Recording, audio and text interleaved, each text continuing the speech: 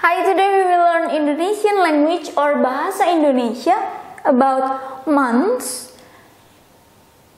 The left part is Dutch and the right part is Indonesian or Bahasa Indonesia.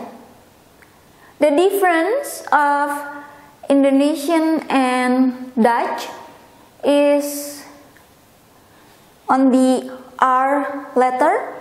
The Dutch is quite similar with English in between the R and L in Indonesia.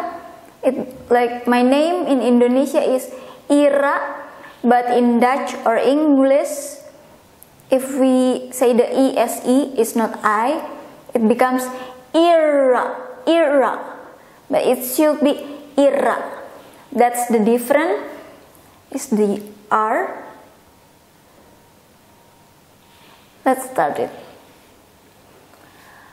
Kalender.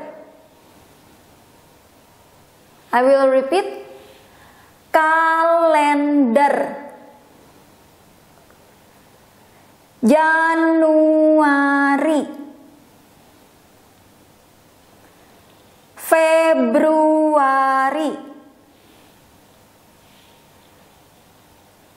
Maret. April, Mei, Juni, Juli, Agustus, September, Oktober, November.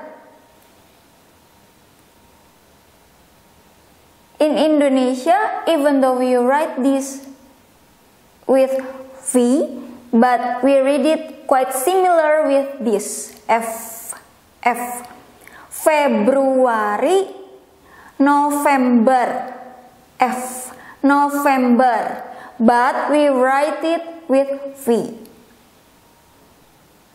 Or in Indonesian language, V. F, V. Desember.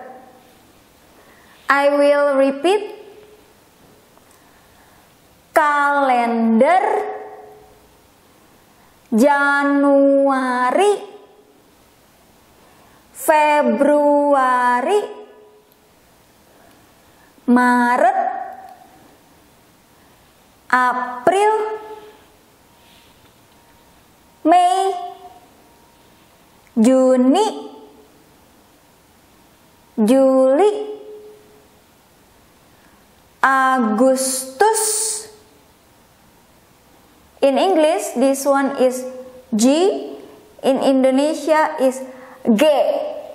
It's the same like you want to say ga. It's not ja, but ga, ge, Agustus, September, Oktober, November, F, November, Desember. Thank you.